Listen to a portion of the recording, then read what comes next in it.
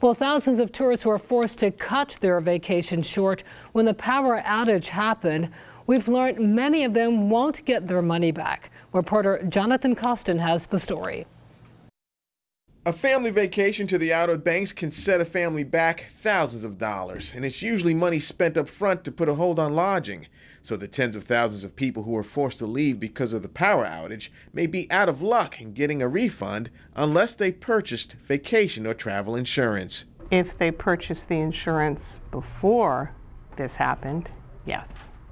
If they wait till it happens and then try to purchase the insurance, that's not going to work. Connie Boeing is a AAA travel agent, and she says she always tries to encourage clients planning a trip to also buy insurance. Boeing says chances are vacationers whose plans were dashed by the power outage will have to file with whatever agency they planned their trip. Boeing says there are instances which won't be covered by travel insurance. I don't feel like going today, I'm having a bad hair day, I'm mad at my wife, you know, those type of things.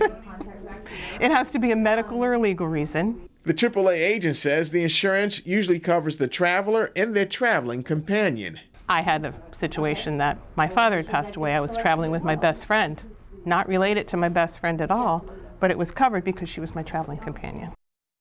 One man from Portsmouth tonight who was affected by the evacuation, he told me he did have travel insurance for his vacation, but he says the insurance company told him he won't be reimbursed because the outage was caused by human error, not a natural disaster. He was told he could still file if he likes, but chances are he's out of $4,000. Jonathan Costin, 13 News Now.